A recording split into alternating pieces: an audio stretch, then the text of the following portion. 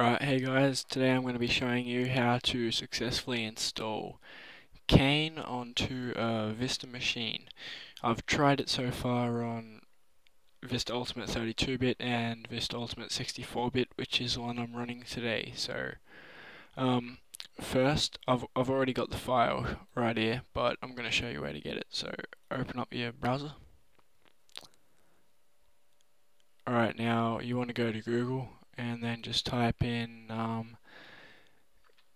Cain, just C-A-I-N, search for that. Alright, it should be the second one from the top on OXID, so go ahead to that one right there, wait till it loads. Alright, and on the very first page it'll say download Cain Enable v2 for Win9X, and then download Cain Enable for Windows NT 2000 XP. So you want to go ahead and download the one for NT 2000 XP, which is right there. Alright, all you're going to do is click on that. Then you're just going to save it. I save it to my desktop, but anyway. So pause the video and wait till you've downloaded that, and then follow on with me. Alright, so what you're going to do now is you're going to right click on it and hit run as administrator. You're going to allow that. By the way, this is for Vista, because a lot of people say they can't get it working on Vista. Alright, just going to hit next, next, next. Just let that install. It's going to complete the installation. You're going to hit finish.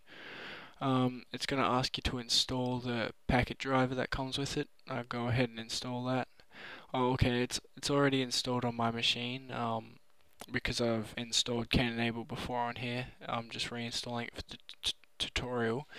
So, go ahead and just finish that. Alright, it should look like this. I agree, let's finish. Alright, so now you should get a desktop icon. It should be called Cain. Now, look, this is where most people get frustrated, alright? If you go ahead and double click on that, it's going to always say Cain needs local administrator privileges, alright? So every time you want to run this, you want to right click and hit run as administrator.